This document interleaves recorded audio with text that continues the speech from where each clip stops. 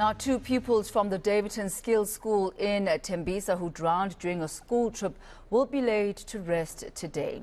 Siphamandla, Peterson and Sibusiso, Sibiya were attending a discipline camp at Rockfall's Adventure Ranch in Centurion when the tragedy happened. An independent law firm has since been appointed to look into the circumstances that led to these tragic deaths.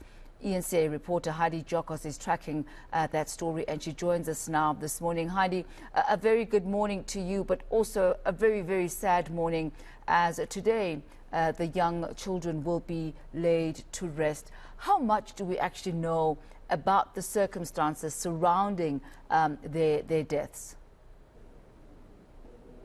Yes, so we do know that the two were on a school trip.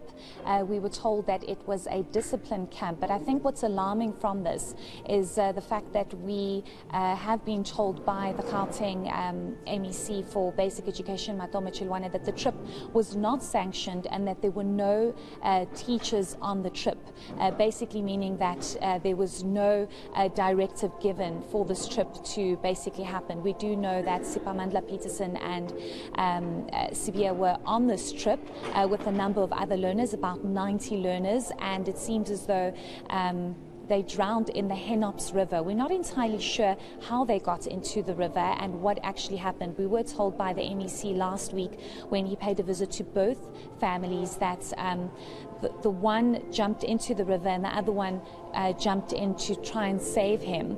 But we're not exactly sure of those details as yet, Tami. But it's really concerning. It's really heartbreaking to see another drowning. This is believed to be the third drowning this year alone.